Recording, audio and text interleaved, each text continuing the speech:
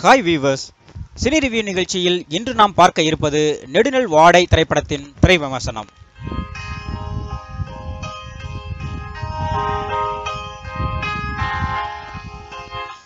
Nedunalvadai B star productions தயாரிப்பில் செல்வக்கண்ணன் இயக்கத்தில் குணச்சித்திர நடிகர் பூ ராமு முக்கிய கதாபாத்திரமாக நடிக்கும் படம்தான் இந்த நெடுநல்வாடை திரைப்படம். இந்த படத்தில் பூ ராமுவுடன் மைம், கோபி, எல்விஸ் அலெக்சாண்டர், அஞ்சலி, நாயர், அஜய், நட்ராஜ், செந்திக்குமாரி மற்றும் பலர் நடித்துள்ளனர். ஜோஸ் பிராங்க்லின் இந்த படத்திற்கு இசையமைத்துள்ளார். இயக்குனர் செல்வக்கண்ணனின் கதையால் ஈர்க்கப்பட்டு அவரது நண்பர்கள் சேர்ந்து தயாரித்த படம்தான் இந்த நெடுநல்வாடை திரைப்படம்.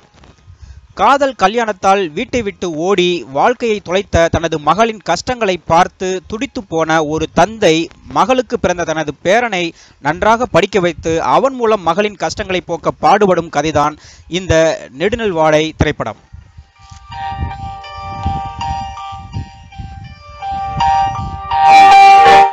இந்த படத்தில் அப்பாவாக பூ ராமு, இவருடைய மகனாக மைம் கோபியும், மகளாக செந்திக்குமாரியும் நடிக்கின்றனர். செந்திக்குமாரியின் மகனாக, அதாவது பூ ராமுவின் பேரனாக புதுமுகம் எல்விஸ் அலெக்சாண்டர் நடிக்கிறார். படத்தின் ஆரம்பத்தில் சிங்கிலிப்பட்டி என்ற கிராமத்தில் வயல்களுக்கு அருகில் ஒற்றையடி பாதை வழியாக பூ ராமு நடந்து வருகிறார். அப்போது திடீரென்று மயங்கி விழுகிறார். அப்போது கதை பிளாஷ்பேக் காட்சிகளாக பின்னோக்கி செல்கிறது. பூ ராமுவின் மகளான செந்திக்குமாரி அந்த ஊரில் உள்ள வேறு ஜாதியைச் சேர்ந்த ஒரு இளைஞனை காதலித்து திருமணம் செய்து கொள்கிறார். இதனால் பூ ராமுவும் அவரது மகனுமான மைம் கோபியும் அவமானத்தால் தலைகுனிகிறார்கள். ஆனால் சிறிது காலம் சென்றவுடன் செந்திக்குமாரியின் கணவன் வேலைக்கு செல்லாமல் பயங்கர குடிகாரனாக மாறுகிறான். இந்த நிலையில் செந்திக்குமாரிக்கு 2 குழந்தைகள். இதனால் செந்திக்குமாரி தனது 2 குழந்தைகளுடன் வருமானமின்றி சாப்பாட்டிற்காக மிகவும் கஷ்டப்படுகிறார்.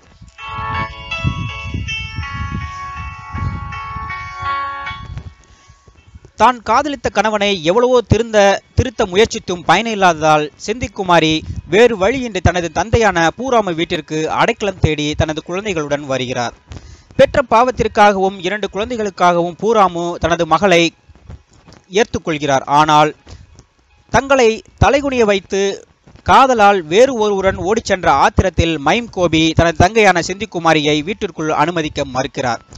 தனது அண்ணன் மறுத்தாலும் வேறு வழி இல்லாமல் பல பிரச்சனைகளுக்கு மத்தியில் அப்பாவின் உதவியால் தனது குழந்தைகளுடன் தனது அப்பா வீட்டிலேயே தங்கிவிடுகிறார் செந்திக்குமாரி.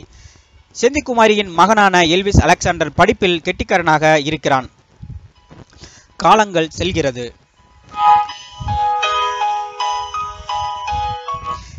எல்விஸ் அலெக்சாண்டர் வளர்ந்து பெரிய ஆளானவுடன் தனது அம்மாவை போன்று அந்த கிராமத்தில் உள்ள அஞ்சலி நாயரை காதலிக்கிறான்.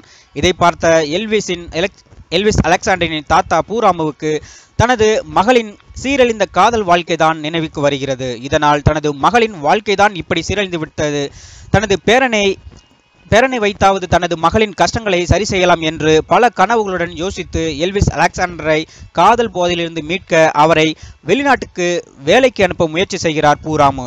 முடிவில் பூ ராமு நினைத்தது போன்று எல்விஸ் அலெக்சாண்டர் வெளிநாடுகள் சென்று தனது குடும்பத்தை முன்னேற்றினாரா அல்லது அஞ்சலி நாயரை காதலித்து தனது அம்மா போன்று தனது குடும்பத்தை கஷ்டப்படுத்தினாரா என்பதுதான் படத்தின் மீதி கதை.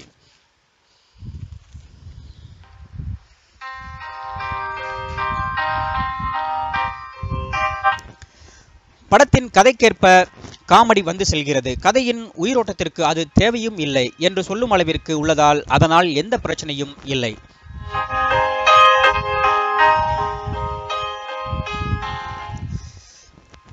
கதையில் தனது குடிகார கணவனால் செந்திக்குமாரின் வாழ்க்கை போராட்டங்களும் எல்விஸ் அலெக்சாண்டரின் காதல் போராட்டங்களும் தான் படத்தில் சண்டை காட்சிகளுக்கு நிகரான பிரச்சனைகளாக வருகின்றன.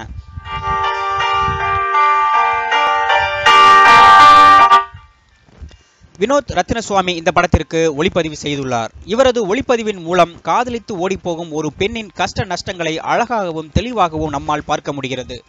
வினோத் ரத்தினசுவாமியின் ஒளிப்பதிவு படத்திற்கு பக்கபலம்.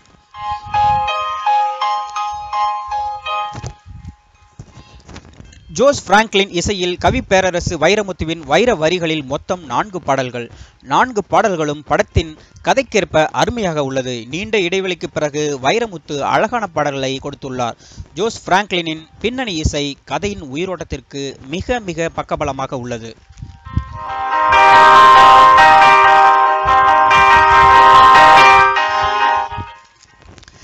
படத்தில் பூ ராமு என்ற ஒரே ஒரு கேரக்டருக்கு பொருத்தமான கதையை கொடுத்து தாத்தா பேரன் என்ற திரைக்கதைக்குள் கொண்டு வந்து எந்தவித எக்ஸ்ட்ரா இணைப்புகள் இல்லாமல் சரியான நடிகர்களை தேர்ந்தெடுத்து யதார்த்தமான திரைக்கதையை அமைத்து அருமையான படத்தை கொடுத்துள்ளார் இயக்குனர் செல்வக்கண்ணன். மேலும் பூராமு என்ற ஒரு நபர் படத்திற்கும் கதைக்கும் தூண் போல துணை நிற்கிறார். இதேபோல் இளங்கோவாக வரும் எல்விஸ் அலெக்சாண்டர் யதார்த்த நடிப்பில் கிராமத்து இளைஞனாகவே வாழ்ந்திருக்கிறார். மைம் கோபி ஒரு தங்கைக்கு உண்மையான கிராமத்து அண்ணனாக சரியான நடிப்பை வெளிப்படுத்தி இருக்கிறார். ஒரு பெண் பெற்றோர்களை மீறி காதலிப்பதால் அவளுக்கும் அந்த குடும்பத்திற்கும் என்னென்ன பிரச்சனைகள், என்னென்ன கஷ்டங்கள், என்னென்ன அவமானங்கள் ஏற்படும் என்பதை தெளிவாக விளக்கிய இயக்குனர் செல்வக்கண்ணன் அவர்களுக்கு லூஸ் மோஷன் சேனல் சார்பாக வாழ்த்துக்களை தெரிவித்துக் கொள்கிறோம். குடும்பத்துடன் அனைவரும் சேர்ந்து பார்க்க வேண்டிய படம், தரமான படம். குறிப்பாக பள்ளி மற்றும் கல்லூரிகளில் படிக்கும் பெண்கள் அனைவரும் கண்டிப்பாக பார்க்க வேண்டிய ஒரு சமுதாய விழிப்புணர்வு படம்தான் இந்த நெடுநல்வாடை திரைப்படம்.